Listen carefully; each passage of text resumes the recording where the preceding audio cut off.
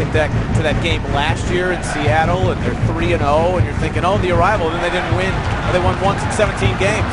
What a great touch from Meram to set this up. Back post! No, instead it's Kamara!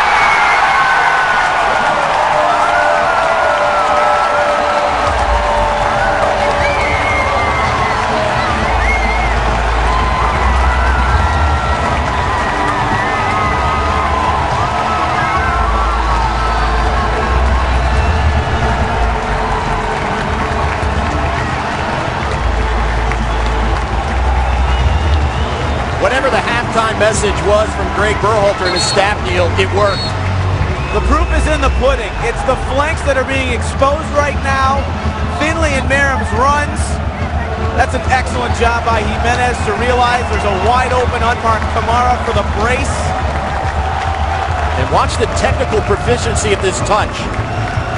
Stable in the upper body, got the foot off the ground so as the ball was skipping, he could play through the top half to keep it down.